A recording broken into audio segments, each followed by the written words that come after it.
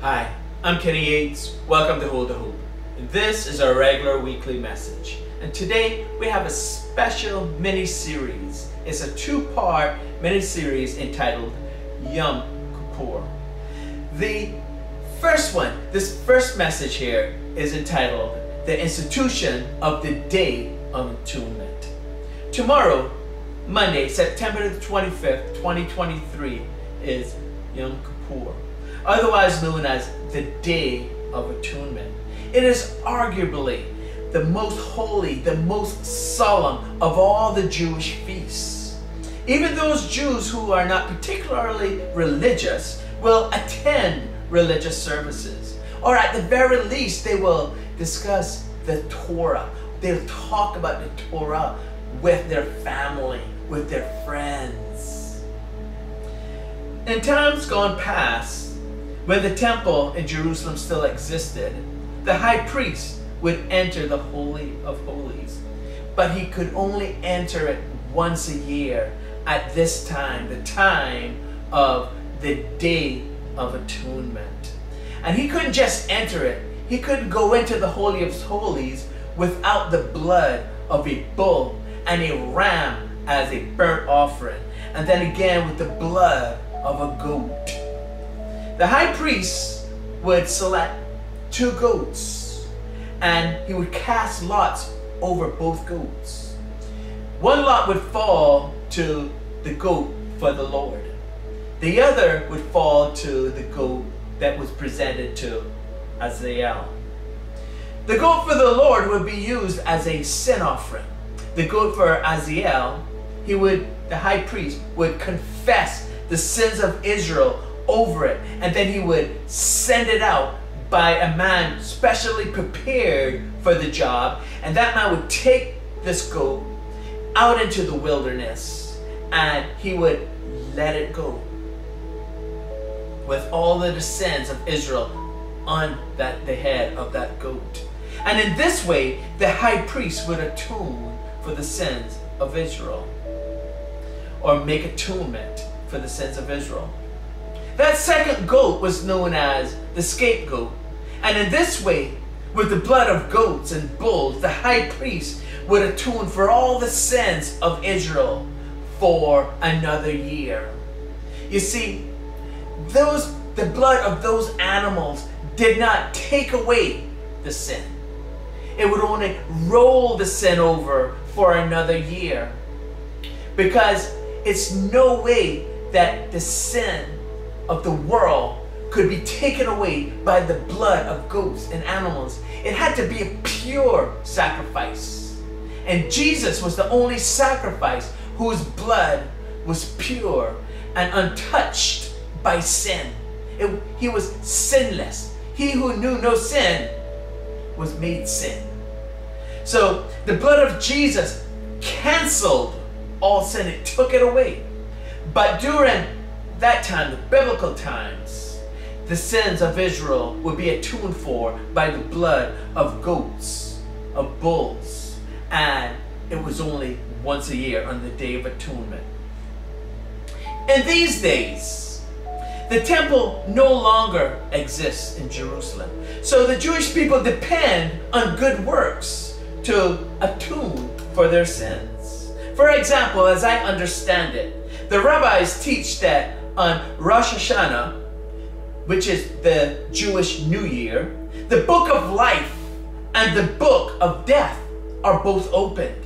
And God writes the names of those who are righteous in the book of life, and they're allowed to live. And those who are wicked, He writes their names in the book of death, and they will die.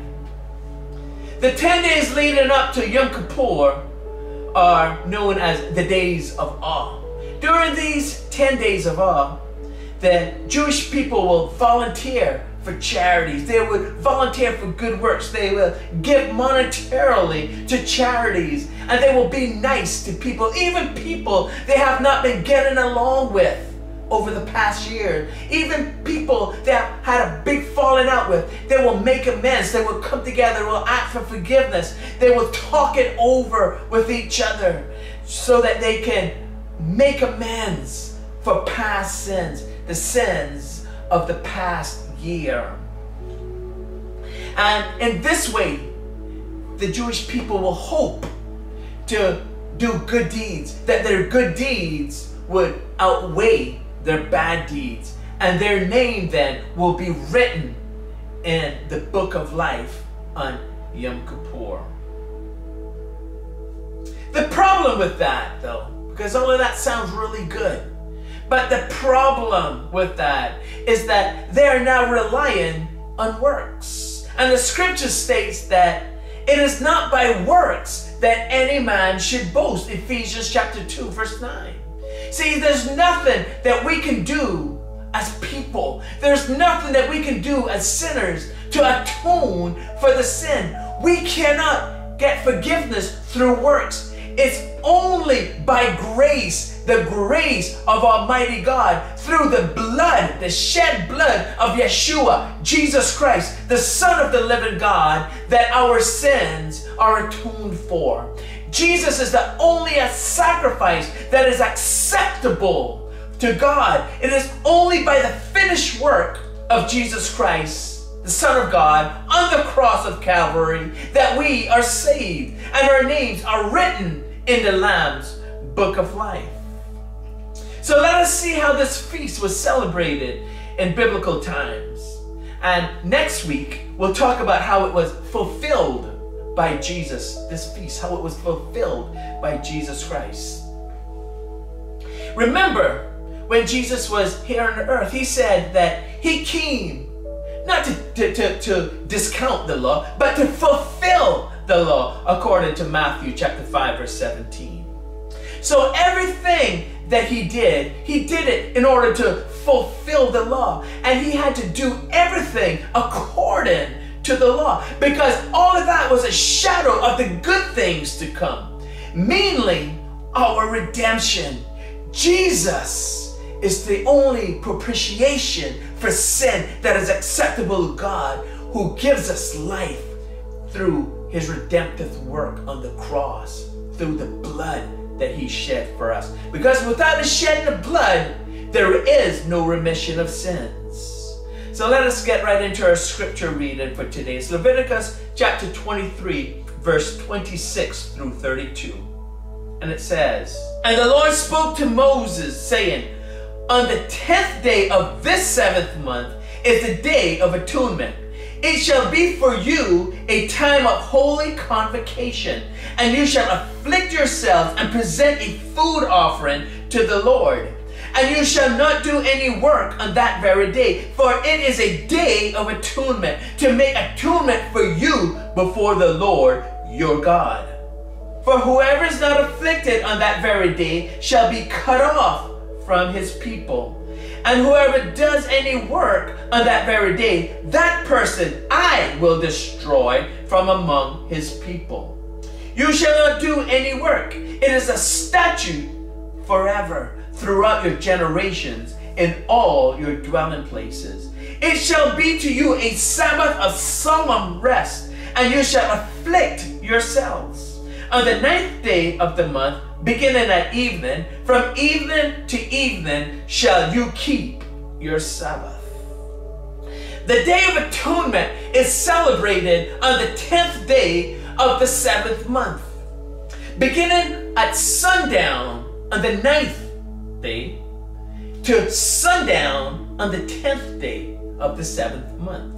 Because the Jewish day starts at sundown the previous day, because they're on a lunar calendar while we are on a solar calendar.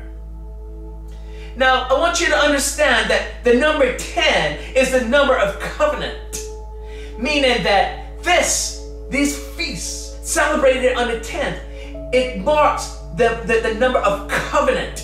It's a covenant between God and the people who are being saved, the Christians, the believers, those who have committed their lives to the Lord Jesus Christ. It's not for anybody. It's not for the whole world. The whole world, sure, can be a part of it if they accept Jesus as Lord and Savior. But if they do not accept Jesus as Lord and Savior, they're not a part of it. It's only for the believers, those people who have accepted Jesus as Lord and Savior. It's a covenant, and that's why it's on the 10th. The 7th month, 7 is the number of completion. This is the last of the feasts of the Jewish year, and with them the Moed, the appointed times of the Lord, are completed. They're fulfilled. Because 7 is the number of completion. There are no more feasts for the year after that. Everything is finished at this time. The Day of Atonement is the only day of the year that the high priest was allowed to enter the Holy of Holies. That is behind the veil, behind the curtain that separated the holy from the most holy. I want to unpack chapter 16, the Day of Atonement, and the instructions that God gave to Moses. Leviticus chapter 16, verse 1 through 4. The Lord spoke to Moses after the death of the 2 sons of Aaron, when they drew near before the Lord and died. And the Lord said to Moses, "Tell Aaron your brother not to come at any time into the holy place, inside the veil, before the mercy seat that is on the ark, so that he may not die. For I will appear in the cloud over the mercy seat." See, what had happened was that Nadab and Abihu, the 2 eldest sons of Aaron, took their censers and put fire in it and laid incense on it and offered unauthorized fire before the Lord, according to Leviticus chapter 10, verse 1 through 3. See, they weren't supposed to do that. God had told the Israelites not to offer unauthorized incense on it. They were not to burn offerings on it. Neither were they supposed to offer green offerings on this altar of incense. They were not even supposed to pour out a drink offering on it. It was only incense to be burned on it, and only in the morning, first thing in the morning, and the last thing at night. Only twice a day. So they couldn't offer incense on it whenever they want. That was considered unauthorized fire. And that was offensive to God. God expected his priests to be obedient. You can find all of that in Exodus chapter 30, verse 9. Now God is telling Aaron that he is not to go into the holies of holies anytime he wants. It's not his prerogative whenever he go beyond the veil, or go through the veil, or go into the veil, into the Holy of Holies, where the mercy seat of God is, where his presence dwells. He was not allowed to just go there whenever he feel like it, because that veil was not opened up to us as yet. There was still a separation because of sin. There was nothing. The blood of those bulls, those goats, was not able to bring us back into fellowship or into right standings with Almighty God. It was only through the blood of Jesus. So this veil was still in place. It was a thick veil. They tell us it was like 6 inches thick. So this veil separated us from the very presence of God. And only the high priest, nobody else in all the congregation, in all Israel, not even the Levites or the priests, only the high priest, and him only once a year, and only with blood. So God is telling Aaron that he can't just come in to the Holy of Holies anytime he wants. There's a prescribed time for you to come, Aaron, for you to come into my presence. I will allow it only once a year, when God himself would open the veil and let him come in. And then you can't come anyhow you want. Here is the prescribed way for you to come. It's the Day of Atonement. that you're allowed to come. And this is the way. Let us look at verse 3. But in this way Aaron shall come into the holy place with a bull from the herd for a sin offering and a ram for a burnt offering. See, according to the book of Hebrews, Jesus did not enter with the blood of goats, with the blood of rams, and with the blood of bulls and goats, but with his own blood. His blood was sinless. His blood was pure. So he could use his own blood. The all-sufficient blood of Jesus Christ was enough. He then could go in to the Holy of Holies. His blood was the only atonement that not just covered, but took away the sins of the world. It was washed white, so to speak. Praise the Lord for his all-sufficient blood. Verse 4. He shall put on the holy linen coat, and shall have the linen undergarment on his body. And he shall tie the linen sash around his waist, and wear the linen turban. These are the holy garments. He shall bathe his body in water, and then put them on. And he shall take from the congregation of the people of Israel 2 male goats for a sin offering, and 1 ram for a burnt offering. So the first thing that the high priest was instructed to do is to bathe his body in water. And then he was to put on the holy linen garment. The symbolism here is baptism. And that is why Jesus told John, when he went down to John the Baptist at the river Jordan to be baptized by him, John did not want to baptize Jesus. But Jesus said, John, let it be so now. And John's saying, no, Lord, I need to be baptized by you. Yet you come to me to be baptized? And Jesus said, we need to fulfill all things. All things need to be fulfilled. So let this be so now. So John submitted and he baptized Jesus. When Jesus came out of the water, the Holy Spirit descended on him and then went into the desert, into the wilderness for 40 days. So what Jesus, the high priest, this all is a symbolism. This is a shadow of the things to come. Because I wanted you to notice this. The next thing that the high priest did was he had to take off his garments, right? His priestly garments. This priestly garment was of one seam. It didn't have any seams in it. It was one whole thing, which made it very expensive. Then the second thing is that it had 12 precious stones mounted on it. It had gold cords on it and gold woven into it. And it was a very, very expensive garment that the high priest was dressed in. He had to take off that expensive garment and he had to put on a simple linen garment. That is a foreshadow of Jesus, setting aside his holy high priestly garment, namely his Godhead. He set aside being God and he became man and he dwelt among us. The Word became flesh and dwelt among us. Like John said, in the beginning was the Word, and the Word was with God, and the Word was God. The seed was in the beginning with God.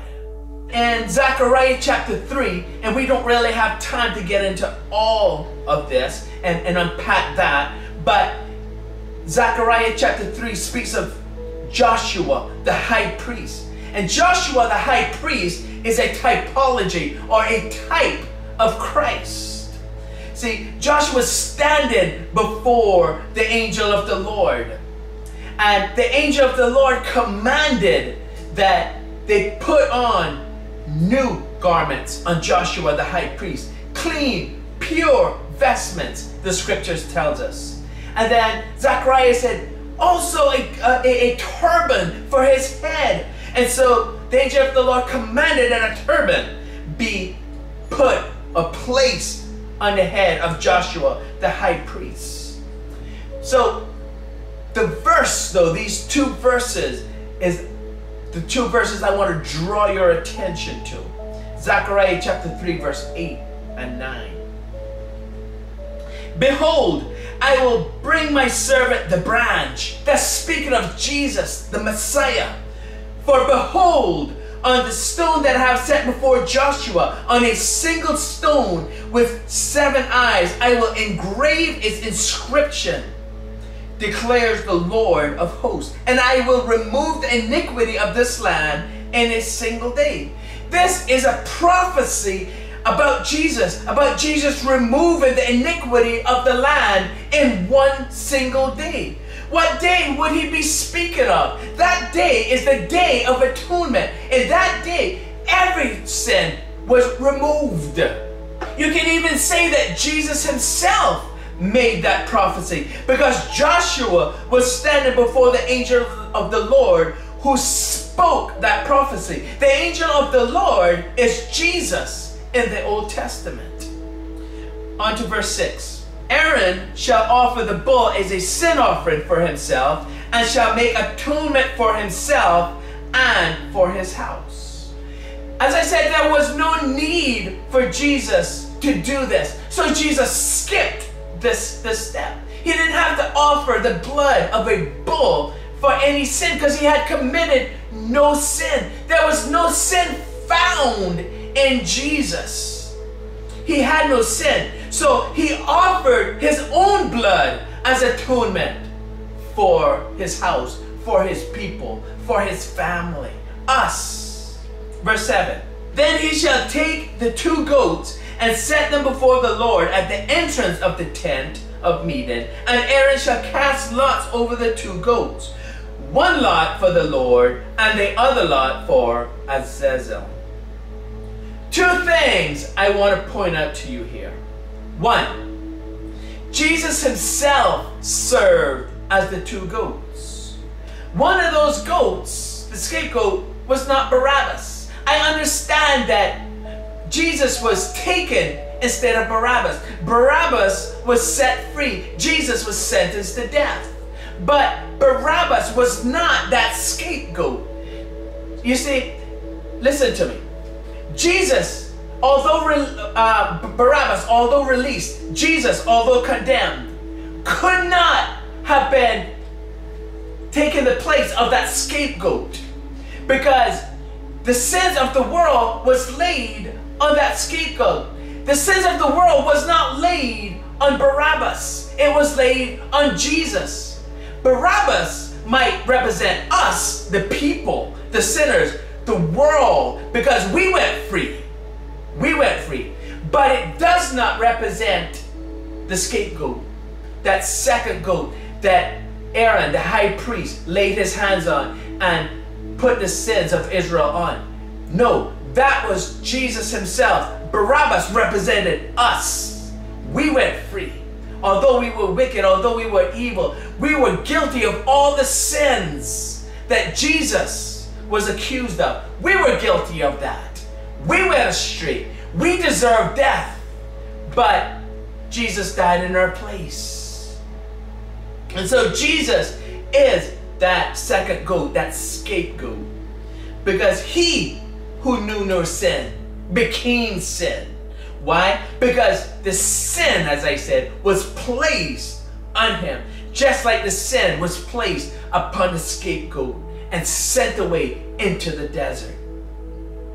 Number 2, the second thing I want you to realize is that Azazel is not a demon. It's not even Satan.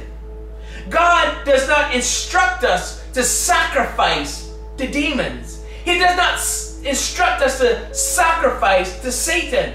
He doesn't instruct us to sacrifice to any other God except to the one true God, which is He Himself. He is the only God that we're to sacrifice to. Therefore, Azazel cannot be a demon goat god receiving one of the sacrifices on the Day of Atonement. No. It cannot be. So, someone said, if Azazel is not a who, then what is Azazel, Brother Kenny? Well, Azazel is a place where the presence of God is not. And that is foreshadowed by the wilderness where they led that scapegoat, where they turned him loose. It is a place where the presence of God is not, as the wilderness depicts it. It depicts a place where nothing grows, nothing lives, nobody is there. It's void of any type of life. And this is Azazel, is where the presence of God is not. But we'll discuss that in more detail in our next message, part 2. Verse 9, and Aaron shall present the goat on which the lot fell for the Lord, and use it as a sin offering. But the goat on which the lot fell for Azazel shall be presented alive before the Lord, to make atonement over it, that it may be sent away into the wilderness to Azazel. Aaron shall present the bull as a sin offering for himself, and shall make atonement for himself and for his house. He shall kill the bull as a sin offering for himself. Well, we've already covered that. We said that there was no reason for Jesus to enter into the Holy of Holies with the blood of that bull for his own sins, because he had no sins. There was no sin found in Jesus. Therefore, there was no need for this. He offered his own blood for the sins of us, sinners, sins of the world. Anyone who is willing to come to Jesus to receive life, Jesus will give life, because he shed his blood one for all, one time. And that's the reason why it was the high priest was only allowed to go into the Holy of Holies once a year on the Day of Atonement, because Jesus will only die one time, and that one time is sufficient to save the whole world. He shed his blood one time, and that's sufficient to save the whole world. So whomsoever will, let him come and receive life. Jesus will freely give life. So Aaron was to kill this bull. He was to use the bull as an offering to make atonement for his sins and the sins of the world. Then he was to get these 2 goats, and he was to cast lots over these 2 goats. One goat would be presented to the Lord as a sin offering. The other goat that the lot fell to would be sent away into the wilderness to Azazel. And so, since we covered all of that already, I want us to focus on the next few verses, starting at verse 12. And he shall take his censer full of coals of fire from the altar before the Lord, and 2 handfuls of sweet incense beaten small, and he shall bring it inside the veil, and put the incense on the fire before the Lord, that the cloud of the incense may cover the mercy seat that is over the testimony, so that he does not die. I want to show you a mystery here, because this could be a little confusing when you read the book of Hebrews, but now it will make more sense to you. Because in the book of Hebrews, it says this, Hebrews chapter 9, verse 1 through 5. Now, even the first covenant had regulations for worship and an earthly place of holiness. For a tent was prepared, the first section, in which was the lampstand and the table of the bread of the presence. It is called the holy place. But watch this. Behind the second curtain was a second section called the most holy place, having the golden altar of incense and the ark of the covenant covered on all sides with gold, in which was a gold urn holding the manna, and Aaron's staff that budded, and the tablets of the covenant. Above it were the cherubim of glory overshadowing the mercy seat. Of these things we cannot now speak in detail. Did you notice that? the writer said that the golden altar of incense was in the Holy of Holies. It was inside, behind the veil, inside the veil, in the most holy place. But Exodus chapter 26, verse 31 through 34 says that the only thing that was in the most holy place was the Ark of the Covenant. Then, to make it even more clear, Exodus chapter 30, verses 6 through 7 says that the altar of incense was outside, in front of the veil, in the holy place. Not the most holy place, but the holy place. Because the high priest would have to burn incense on it every morning and every evening.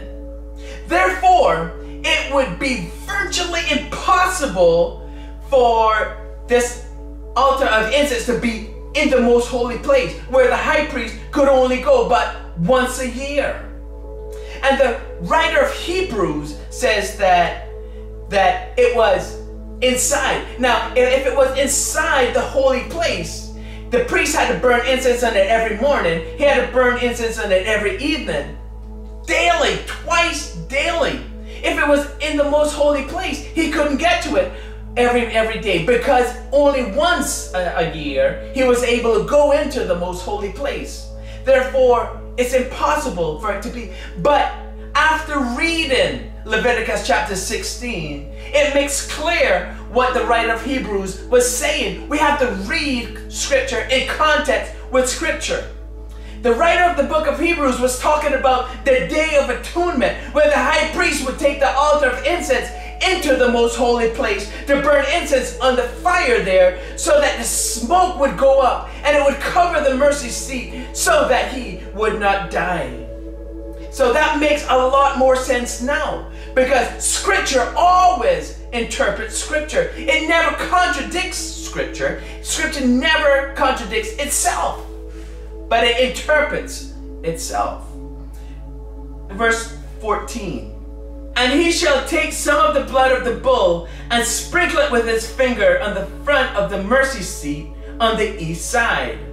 And in front of the mercy seat he shall sprinkle some of the blood with his finger 7 times. See, the first time that the high priest goes into the most holy place on the Day of Atonement, it was with the blood of a bull. He took the blood of the bull, he went into the most holy place. He took his finger and he sprinkled some of the blood 7 times. Now, again, the 7 is the number of completion. It is finished. 7 means it's completed, totally complete. There's nothing else to do. He sprinkled it 7 times. The blood of the bull, however, did not take away the sin, but it only covered it. It rolled over the sin of Israel 1 more year. And the next year, the high priest would have to do it all over again. Understand that God does not force salvation on anyone. It must be a cognizant decision for the worshiper, on the part of the worshiper, to receive the free gift of salvation. Jesus purchased salvation and he offered it to all. But only a few will choose it. Only a few will choose to submit themselves to Jesus Christ and accept his blood as propitiation for their sins. Jesus wants you to come. Jesus wants you to accept, because the alternative is the lake of fire. He has presented to us life and death. He says, choose life. Choose me that you might live. Choose my blood. I have poured out my blood for many. All you have to do is to come. I did the hard part. I did what you could not do for yourself. Now come and take of me. Take upon yourself my yoke, for it is easy, Jesus is saying. He's calling you. He's calling me. He's calling your family. He's calling my family. Come and drink of this free water of life. I offer it to you. I give it to you. Just come. The alternative, as I said, is the lake of fire or life. Life eternal, life blissfulness. So let me ask you, have you received the free gift of life? If you haven't received that free gift of life that Jesus is offering, you can receive it. Jesus has made it super, super easy for each one of us to receive the gift of life. All you have to do is to ask for it. And the one who asks will receive. The one who knocks, the door will be open. The one who seeks will find. Because Jesus has made it that easy. All you have to do is to offer. See, ask. See, Jesus is the ultimate sacrifice for sins. He died for us. And He's beckoning each one of us. Would you accept Jesus as your Lord and Savior today? Will you choose life today? Choose to serve the Lord. Now, you can't say that you're serving the Lord and you live any old way. You have to give up those old ways that you used to have. You have to give up the things that you used to cherish. Sin. Don't cherish sin in your heart anymore. Give it up and serve the Lord. How do I serve the Lord, Brother Kenny? Well, the first thing you have to do is to accept Jesus as Lord and Savior. Once you accept Him as Lord and Savior, He will wash away your sins. How do I do that, Brother Kenny? By saying a prayer of repentance. I can lead you in that prayer right now. Would you pray the prayer with me? Repeat after me. Heavenly Father, forgive me of my sins. Help me to live for You. I accept Your free gift of salvation. I accept the blood of Jesus right now. Lord Jesus, apply it to my life. Wash away my sins and help me to live for You the rest of my life.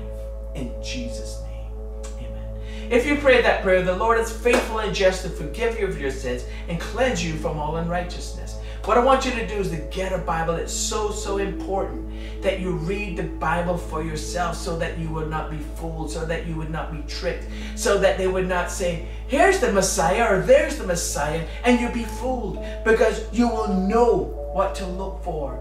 Jesus Himself, Matthew chapter 24, read Matthew chapter 24 and understand that there's no secrecy in Jesus. We're not going to be snatched away secretly and people are going to be wondering where we're going and that aliens have taken us. It's not going to be none of that. They're going to know where we've gone. So I want you to read the scriptures for yourself. Do not get your theology from movies or from books, but from the only book, the Bible, the Holy Scriptures. Don't mess around with apocryphas and all of this. Read the Holy Word of God. Meditate on His Scriptures. Then I want you to find a Bible-believing church. One of those churches that says, thus saith the Lord, Jesus is King. The Holy Spirit still operates in power. Join that church. Be discipled in that church. Learn how to live for Jesus. That church that says there's a right way and a wrong way to live. Join that church. When Jesus comes back, He'll find you doing exactly what it is that you should be doing. He'll say, well done, my good and faithful servant. Enter into the joy of the Lord. Then what I want you to do is to learn to pray. Learn to serve Him. Learn to be obedient to His word. He'll wash you. He'll clean you up. And Jesus will be pleased with you. You'll live throughout eternity with Him when He comes back to get us. And that's what we're all working towards. That's what we're all looking forward to hear, well done, my good and faithful servant. I want to say thank you so much for joining us. Join us next week for the conclusion of this message and how Jesus fulfilled the Day of Atonement. I'm Kenny Yates. This is HoldToHope. Be blessed and stay blessed.